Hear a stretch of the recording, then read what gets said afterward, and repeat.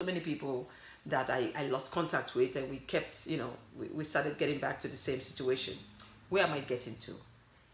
All meeting with these people brought out a new dimension, which is what gave birth to Tales of Our Legends. I decided to tell stories about our people, not just musicians, not just artists, but people that have made a difference in our country. I looked at big stars that are fading away hungry, some of them begging to eat food, and I'm like, what? How come nobody knows about these people? How come this story is not being told? How come it's not being documented? I see a lot of big stars these days. I see people like T. Meyer, Davido, Two-Face, so many of them.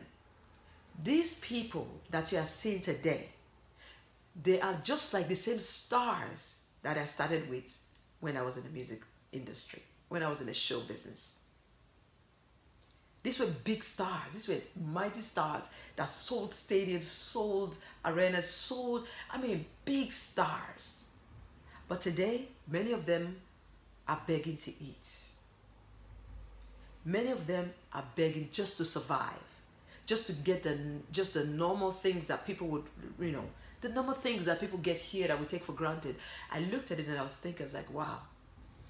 If you go on the street of Nigeria, you ask the kids about who Michael Jackson is, who Lionel Richie is, who Kim Kardashian, Tupac, and they will tell you the history.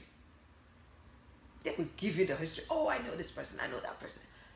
But if you ask them about Nigerian stars, who was Down Mariah, who was so many of them, Sonny Okosun, late to Sayomori. Sadly, I'm saying late. This was not too far away that I just interviewed this gentleman, a star, now blessed memory. They wouldn't know. Kids don't know anything. They don't know any story. They don't know nothing about Nigeria. They don't know about the history of Queen Amina. They don't know the history about the Dahomey kingdoms. They don't know the history about how the Nigerian Civil War. They don't know anything about the fights to keep us as one Nigeria. Why? Because we forget to tell the story. We forget to tell the story. So we forget to document our history.